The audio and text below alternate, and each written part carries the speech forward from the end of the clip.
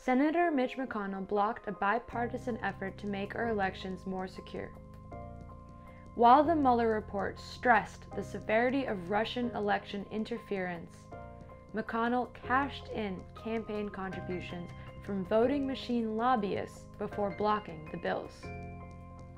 Voting machine companies worry that heightened security measures could affect their profits.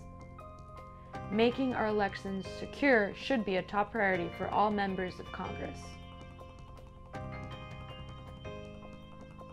Democratic presidential candidate Tulsi Gabbard is suing Google for allegedly infringing on her free speech.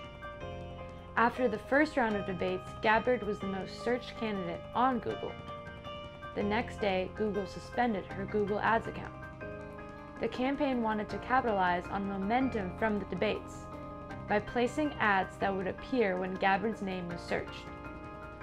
To this day, Google has not provided a straight answer, let alone a credible one, as to why Tulsi's political speech was silenced when millions of people wanted to hear from her, the lawsuit says.